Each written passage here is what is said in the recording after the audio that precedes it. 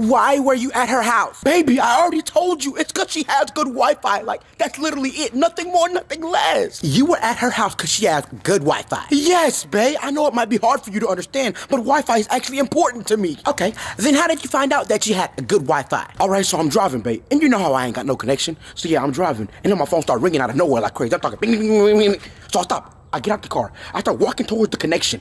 Next thing you know, I keep walking, finding the connection. It's stronger. Connection keep getting stronger. Next thing you know, I'm in her house, in her bed.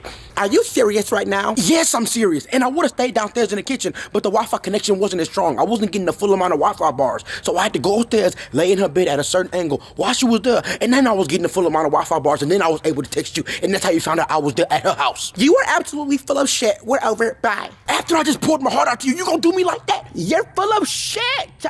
Just say you don't want a man that need Wi-Fi then. Say you want a rich man with AT&T service. Well, newsflash, baby, can't everybody have AT&T service? Some people gotta be broke. Go digging there. Tired of these hoes, man.